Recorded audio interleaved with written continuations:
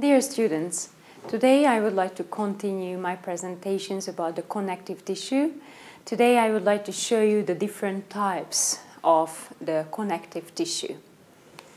First, I would like to start a little repetition because in the earlier lectures I told you the different parts of the connective tissue. We saw the main compartments of the connective tissue.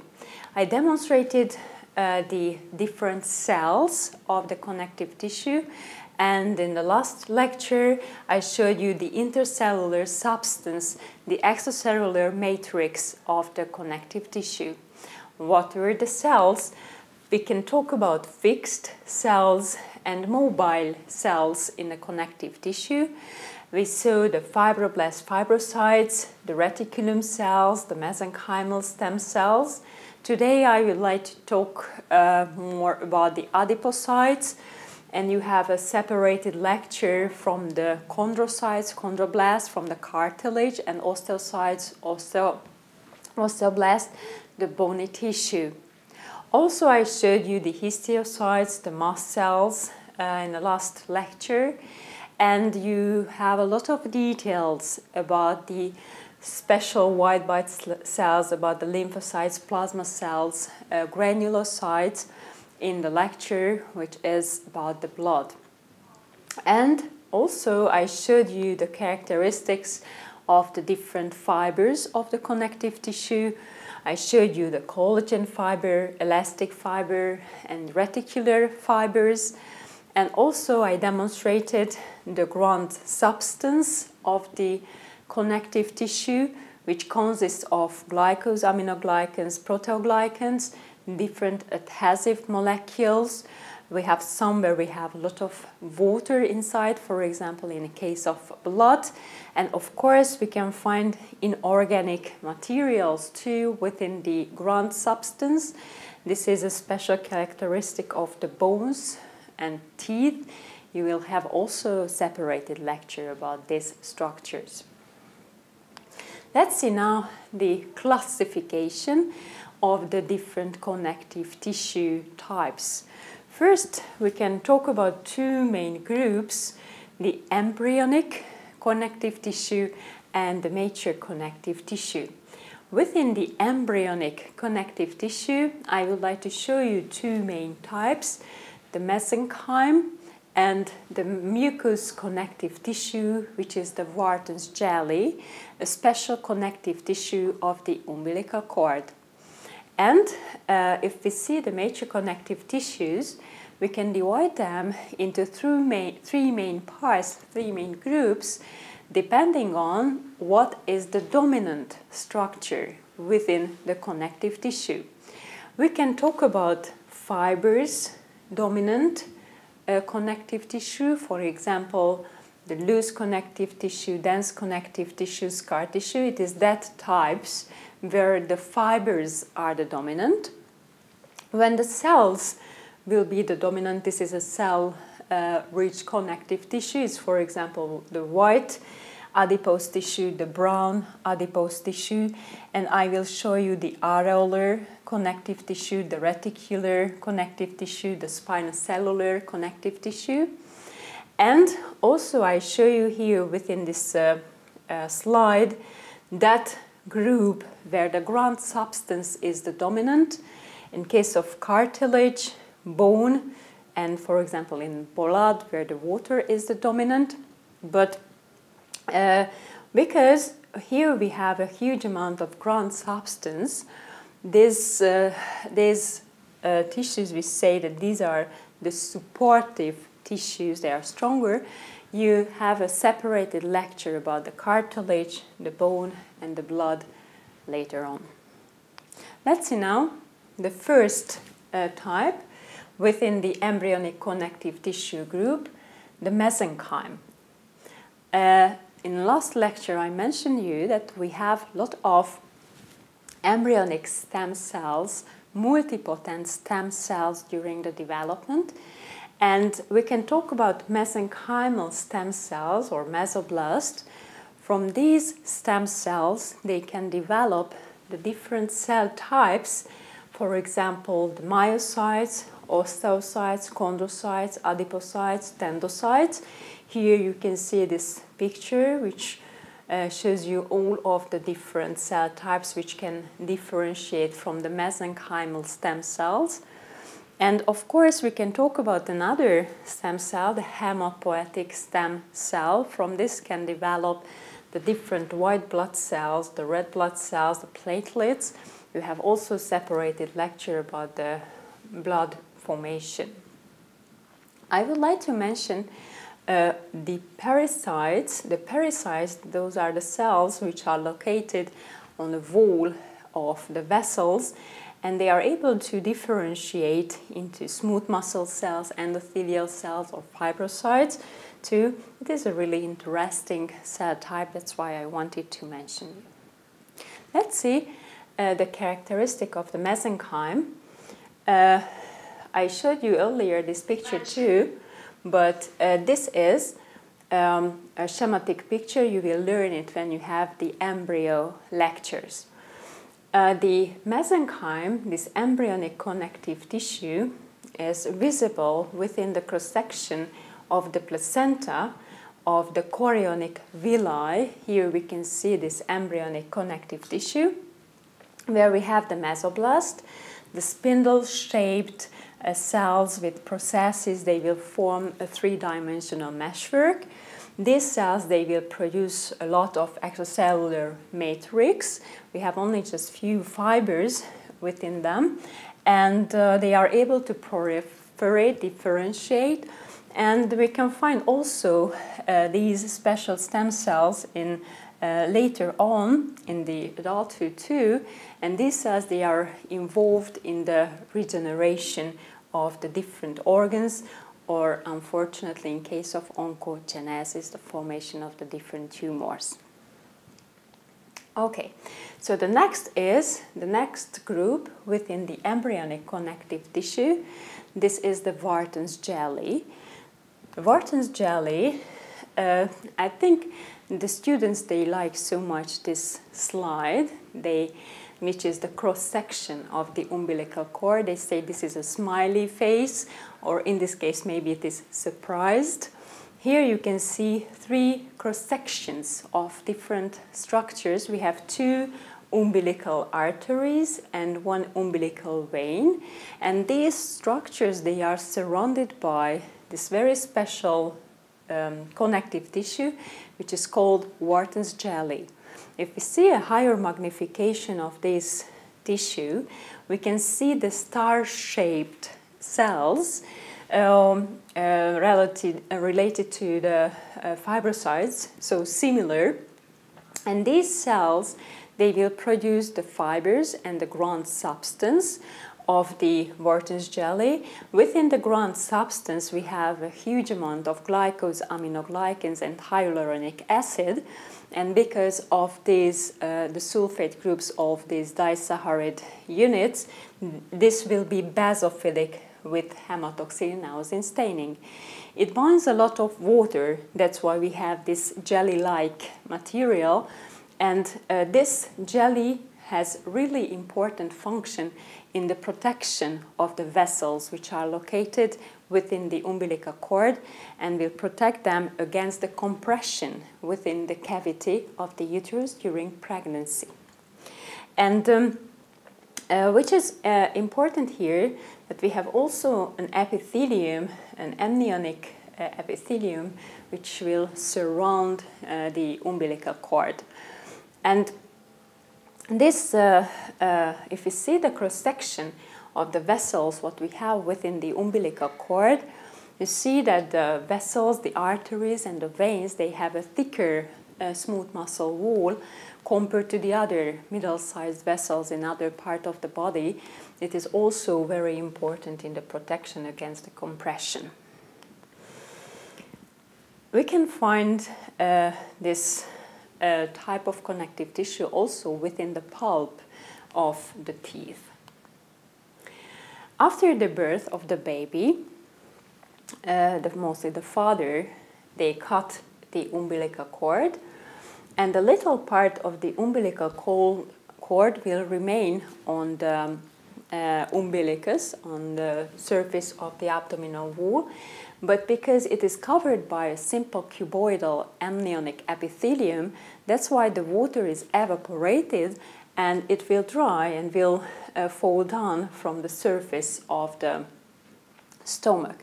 That where is exactly the border between the body wall and the simple cuboidal epithelium, the amniotic epithelium of the umbilical cord? It is fixed during the development.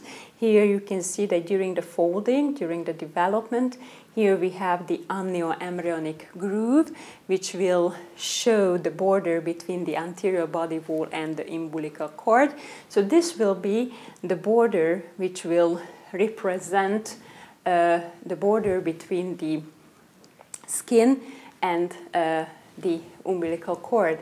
So the shape of the umbilicus is not depending on where the father made a section. It's depending on where we have the where we had the amnioembryonic groove during the development. And also I mentioned you in the earlier lectures that we can collect stem cells from the placenta. We can collect hematopoietic stem cells, and also we can collect mesenchymal stem cells too. We can store it. It is a possibility here in Hungary. 1–2% of the pregnant women, they do this. They use this possibility. We do not know what will be in the future. You know, there are a lot of experiments who are working on that, how we can use these special stem cells in the treatment of different leukemia, for example, or maybe they try to build new organs based on these cells. But of course, this is the future. Just I wanted to mention you this possibility. Let's see now the major connective tissues. First, that where the fibers are the dominant. Here within this group, I would like to show you first the loose connective tissue. The loose connective tissue is a very huge range. The loose connective tissue is the most common type of connective tissue in the body. Between the epithelium, the muscle will fill spaces, and it has a really important regulatory immune function too, and of course important in the mechanical protection. I will show you all of the special examples for this function, but it is really important to understand that we have differences between loose connective tissue in different organs or within the different layers of one organ. For this, I would like to show you some example. But if you see this first with this schematic picture about the loose connective tissue, here you can see we have all of the different fibers. We can find different cell types and of course ground substance. Depending on where we are, different compartments will be the dominant in the loose connective tissue. We can find loose connective tissue within the wall of the organs under the epithelium. Here I am showing you the section from the wall of an intestine. Here you can see the intestinal villi formed by the tunica mucosa, and under the epithelium mucosae, which is simple columnar epithelium with microvilli, within the lamina propria you can find loose connective tissue. Within this loose connective tissue in the body of the villi, you can see vessels. There we have the central lactal vessel, which is responsible for the absorption of the fat. That is what we can find here. So this is also loose connective tissue. But if we see the other layer of the wall, which is called tunica submucosa, the tunica submucosa will form the circular folds of the intestine. Here we can find also blood vessels. Here is a lymphatic nodule, for example. But this loose connective tissue, what we can find here, is stronger than that connective tissue which is located in the lamina propria. Here, if you see, this is the last layer of the wool, which is called tunica muscularis, consists of smooth muscle. But what is the difference between the loose connective tissue, what we have in the lamina propria, or loose connective tissue, what we have in the tunica submucosa? For this, I would like to show you a picture from a very special, familiar a tradition here in Hungary, which is in winter time when the family kills the pig of the whole family, yeah, and to do a lot of very special food like sausages. And here in Hungary, the old women, they have to clean the intestinal wall. They clean the wall from the tunica mucosa and the muscularis, and remain only just the tunica submucosa. Here you can see, and the sausage is that. So the covering of the sausage will be the tunica submucosa of the wall of the intestine.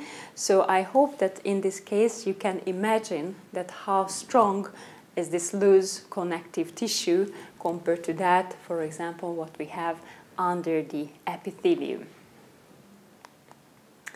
The other very important function of the loose connective tissue is the immune regulation. It is involved in the inflammatory reactions, in the immune reactions. If I show you a picture from the trachea with pus staining, you can see a pseudostratified columnar epithelium with kynocelia. With pus staining, we can see the goblet cells. These are the goblet cells. And under the epithelium, you can see the lamina membrana basalis. Lamina basalis, it is pus positive because it contains a lot of reticular fibers. And under the connective tissue, we can find very huge, big, oval-shaped pus-positive cells. They were the mast cells of the connective tissue, contains heparin and histamine granules, and I told you all of the steps of the degranulation, of the activation of these mast cells during allergical reactions. And here, if you see this picture from the connective tissue, here you can see also the mast cell. And within the connective tissue, we can find eosinophilic granulocytes too, which are also involved in the allergical reactions. The other important function of the loose connective tissue to form different layers, different surroundings of the organs, for example. Here you can see the esophagus, and the esophagus is covered by a connective tissue layer, which is called tunica adventitia. That organs which are not covered by peritoneum, for example, serous membrane. In this case, always we are talking about the tunica adventitia, which is the last layer of the organ of the wall. And also we can find tunica adventitia in the middle-sized vessels. This is the outermost layer of the vessels. We can talk about tunica intima, it is the innermost, tunica media, where we have a smooth muscle, and tunica adventitia, which is formed by the connective tissue. In the tunica adventitia of the veins, we can find cross-sections of smooth muscle cells, but you will learn this when you have a lecture about the structure of the middle-sized vessels and the vessels. And we can find also loose connective tissue between the different other tissues. For example, between the muscle cells, this connective tissue system, which is located between the muscles, it is called endomysium. Here you can see cross-sections of smooth muscle cells and skeletal muscles. It is a special slide. It is from the esophagus because the middle lower part of the esophagus, we can find also smooth muscle and skeletal muscle fibers too, because you know the esophagus is continuation of the pharynx where we have skeletal muscle, and after the smooth muscle will be dominant within the esophagus. So that's why we have one slide where we can see both of the different muscles, the smooth muscle and the skeletal muscle. Between them we have this endomysium, this loose connective tissue, which will contain smaller vessel. For example, this is the arteriole. The arteriole is a vessel with maximum 3 layers of smooth muscle cells. Here you can see the endothelium, and 1 layer of smooth muscle is visible. So this is a small arteriole within this connective tissue. Also, we have a connective tissue system in the peripheral nerve around the nerve fibers. This is called the endoneurium. Here we have also smaller vessels within this connective tissue part. But here I just mentioned it is not loose connective tissue because there the collagen fibers, they will form a stronger layer. This is called the perineurium, what we learn also in a slide when we will see the peripheral nerve cross-section. This was the loose connective tissue, and now I would like to continue the description of the dense connective tissue. Within the dense connective tissue, we can talk about irregular and regular dense connective tissue based on the orientation of the fibers. The first is the irregular dense connective tissue. Irregular connective tissue, collagenous connective tissue, is visible within the skin, within the second layer after the epidermis. We have the dermis, and in the dermis, in the reticular part of the dermis, we can find collagen fibers which will form a meshwork. And if you see the surface of your skin, you see this superficial lines, they are called the Langer's line, which will show you the orientation of the collagen fibers within the dermis of the skin. And of course the surgeons, they always follow the direction of these lines, because if they cut perpendicularly to these lines, in this case the healing of the different injury, it's not possible, the correct healing. Also, we have within the dermis of the skin, we have a lot of elastic fibers too. We know the elastic special staining of the elastic fibers is the Ortzein staining. You can see dark brownish fibers within the skin, of course, the number of this will decrease during the ages, and of course that's why we have this change during the time in the skin. The other group within the dense connective tissue is the regular connective tissue. I also showed you this picture, the dense regular collagenous connective tissue from the tendon or the tail of the rat. Here you can see the collagen fibers. Between the collagen fibers we can find the tendocytes or fibrocytes, it's called tendinocyte in case of tendon, which are elongated cells with sharp ends. And if you see the schematic picture, you see that they have like a wings here, how they are located between the collagen fibers. We can find this dense regular collagenous connective tissue in the lowest part of the skin, in the subcutis, between the fatty tissue. They will form a septa. And also I would like to show you the electron microscopic picture about the structure, about the shape of the fibrocytes which are located between the collagen fibers. Okay. Where do we find dense regular collagenous connective tissue?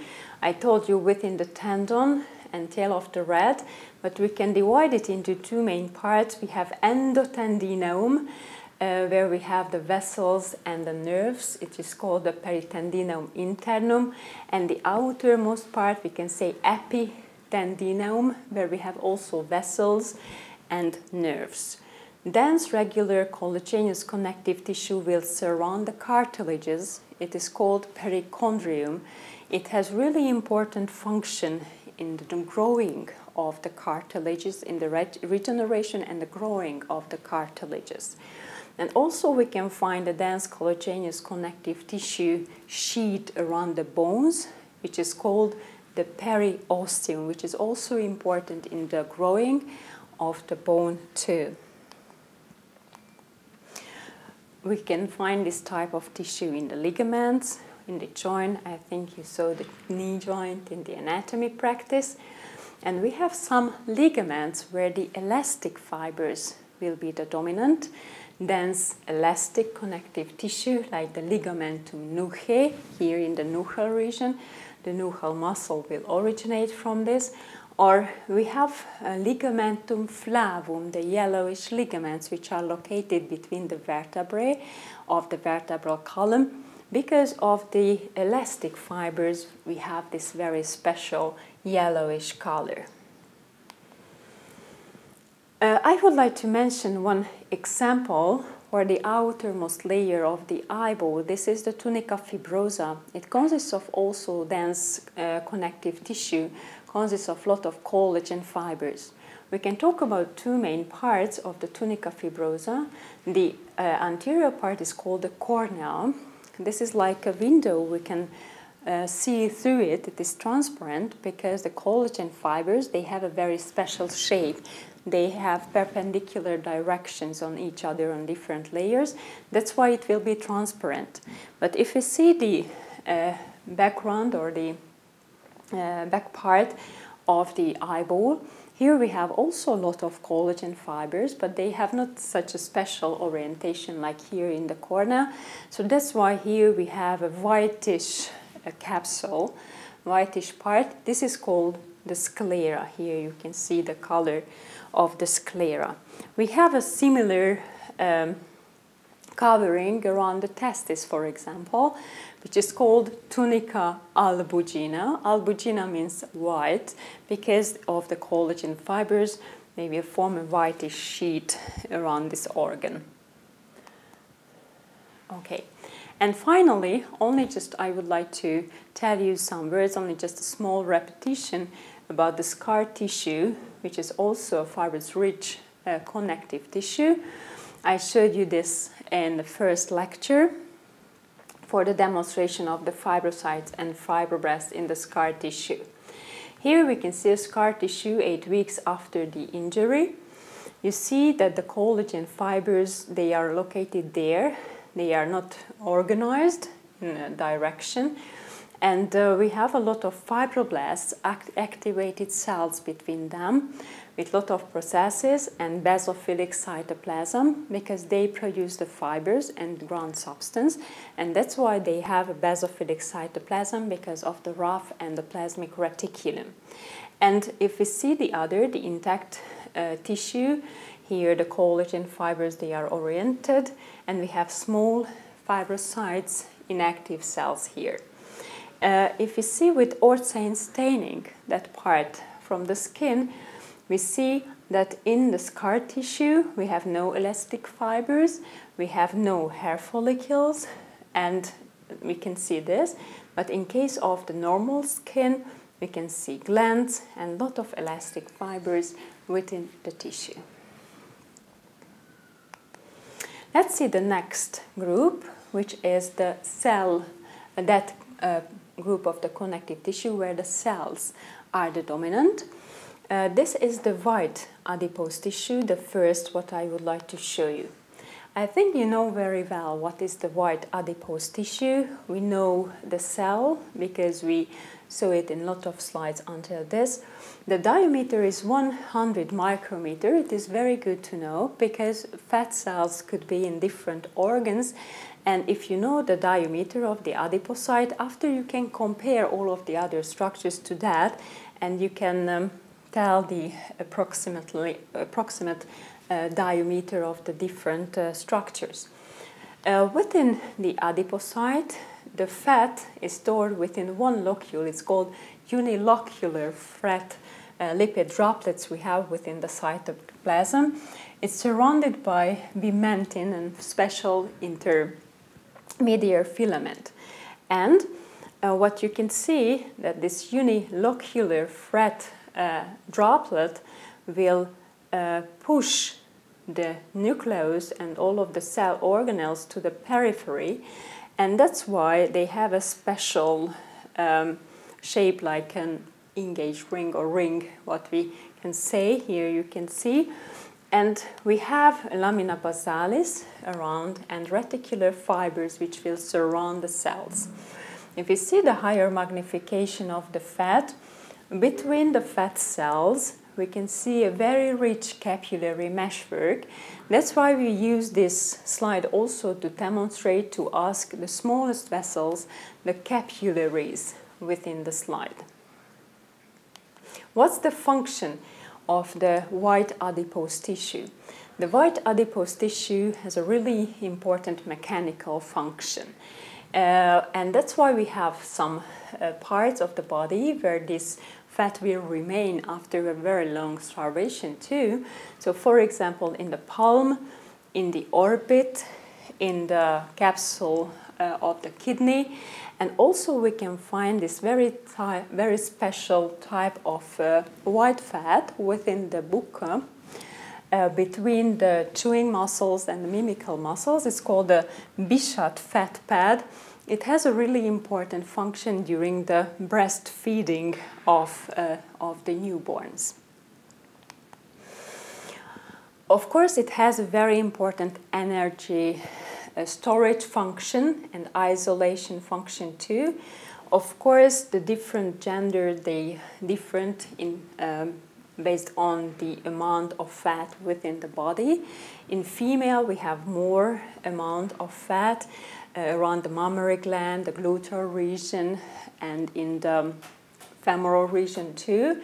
In male, mostly the fat is located in the abdominal region, but of course the body weight, the percentage of the fat is depending on a lot of factors like hormonal factors and genetical backgrounds too. And here you can see a scale for the body mass index. This is a normal range, and here you can see that we can count also the overweight and the underweight patient too. With normal food and activity, with sports, of course we can keep our body mass index within the normal range. But of course we have a huge amount of fat within the body cavities around the organs. For example, in the pericardium, in the mesentery, you can see very well this picture within this image. And it is really important to know that if we have more fat within the body cavities between the organs, of course it's much more dangerous than if we have more fat, for example, around the gluteal region or out in the outer surface of the abdominal wall. It has really important secretory function too. We have different hormones which are secreted by the fat cells, like the leptin, which can regulate the appetite and the weight gain can decrease, and the adiponectin too, which will increase the fatty acid oxidation, decrease the plasma triglyceride level, and the glucose, increase insulin sensitivity. And it is also really important to know that the fat is really important substance for the synthesis of the steroid hormones like the estrogen. So that's why in case of anorexia, you see that these patients, unfortunately, they have problem with the hormonal regulation with the menstrual cycle too. The development of the adipocyte is also a really important point what we have to discuss. They originate from the mesenchymal cells, and more fat will be stored within the cytoplasm. They are called lipoblasts. And finally, you can see the mature adipocyte. And this type of fatty involution, we can find it also in the adulthood. For example, in case of the fatty involution of the thymus, because first, until the puberty, it has really important function in the development of the T lymphocytes.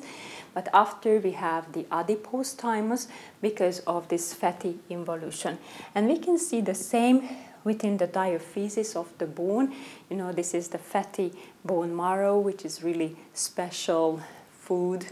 It has a really important gastronomic quality. So this was the white adipose tissue, and now I would like to tell you some words about the brown adipose tissue. The brown adipose tissue is darker, is brownish, because of the lipofuscin pigments within the cytoplasm. If we compare it with the white adipose tissue within the cytoplasm, we can find multilocular lipid droplets. It's multilocular compared to the white fat, where we have only just one unilocular fat droplet. And that's why because we have a lot of multilocular droplets, that's why the nucleus is not pushed to the peripheral part, and it is spherical. Between that we have a lot of mitochondria, and these cells, they have a very special mitochondria because of the thermogranin molecule. The mitochondria, they will produce heat, and that's why this type of fat is really important in the thermoregulation. Of course, it has a very rich capillary meshwork. We can show capillaries there, and we can compare the brown fat with the white fat within this picture, because it contains also some white fat cells too. Where do we find brown adipose tissue? Very huge amount of brown adipose tissue we have in animals who are able to hibernating, so they are sleeping during the winter time. Here you can see, if you compare the white fat with the brown fat, they have different color. And also we have in newborns, mostly between the interscapular regions and the around the kidney and thymus, we can find also very huge amount of brown fat, which is important in the thermoregulation of the newborns. At the end of the description of the fat, I would like to tell you some words about the special staining of the fat. We can talk about two different stainings of the fat. The one is the physical staining. What does it mean? It means that staining dissolves better in fat compared to the water, and that's why, for example, the pepper, it is also very good fat staining, because you can see this is a gulyás soup. I think you know it very well. It's a traditional Hungarian food. On the top we can see fat islands stained with pepper. That's why they had red color, and because the pepper is dissolved better in the fat compared to the water. And I can mention here the Charlock H, Sudan B staining, where you can see the fat cells within the areolar tissue. And for this, I would like to show you one. It was on my present from Professor Reglodi from the US. If I turn it, you can see very well how the pinkish smaller bubbles, they are moving, because this is like an oil, and we used a very special staining for that to demonstrate the smaller bubbles. So this is a very good demonstration for you for the physical staining of the fat.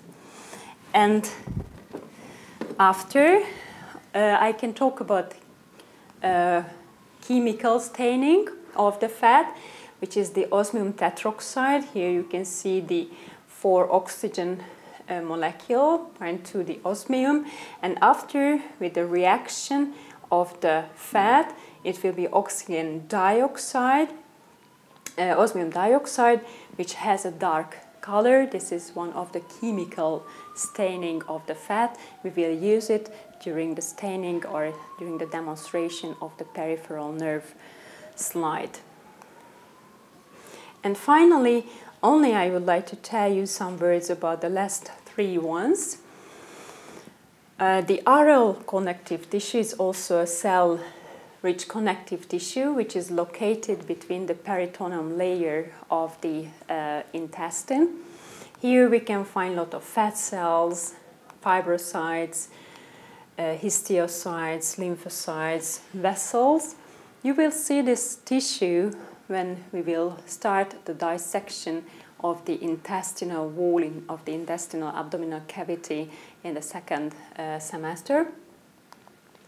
And the reticular connective tissue is also that connective tissue where we have a lot of cells. Here I also mentioned this is a special connective tissue of the spleen, bone marrow, tonsil, lymph node. The reticular fibers, they will form a meshwork. They consist of type 3 collagen fibers. And the special staining is a pass, that's why we can see it. And within the cross point, we can find the reticulum cells, which will produce the fibers and the ground substance of the tissue. And between them, we can see the lymphocytes. I mentioned this connective tissue earlier. And finally, the spinocellular connective tissue. It is a very special connective tissue in the uterine tube, in the ovary, and also in the endometrium. This is the uterus. It's a special connective tissue of the female genitalia organs.